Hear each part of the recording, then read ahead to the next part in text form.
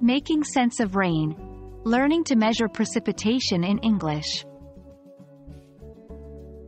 Hello, English learners. In today's video, we're going to delve into a fascinating aspect of weather vocabulary: measuring precipitation. Not only will we discuss what precipitation is, but we'll also explore some useful English vocabulary related to measuring different kinds of precipitation. So, grab your raincoats and let's dive in.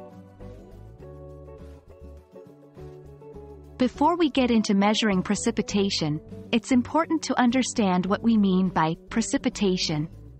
Precipitation refers to any form of water, liquid or solid, that falls from the atmosphere and reaches the ground. This includes rain, snow, sleet, and hail. When we talk about measuring precipitation, we're typically discussing the amount that has fallen over a certain period. The most common units used to measure precipitation in English are inches or millimeters. For example, you might hear someone say, "We received an inch of rain last night," or, "The weather forecast predicts 20 millimeters of snow tomorrow." Now, let's look at how we can describe the intensity of rainfall. There are specific terms we can use to describe how hard or soft it is raining. 1. Drizzle. This means very light rain. 2. Light rain, a term for a small amount of rain. 3. Moderate rain, used to describe a normal amount of rain. 4. Heavy rain or downpour. These terms are used when it is raining a lot. It's also common to use the verb, to pour, when it's raining heavily, as in, "It's pouring outside."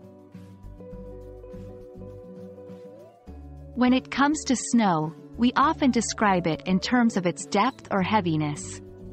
1. Light snow, a small amount of snowfall. 2. Moderate snow, a normal amount of snowfall.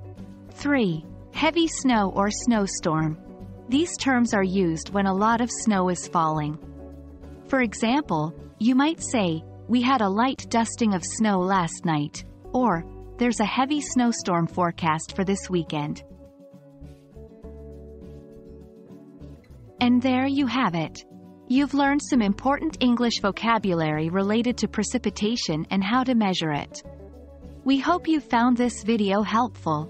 Remember, weather is a common topic of conversation, so these new words will come in handy often.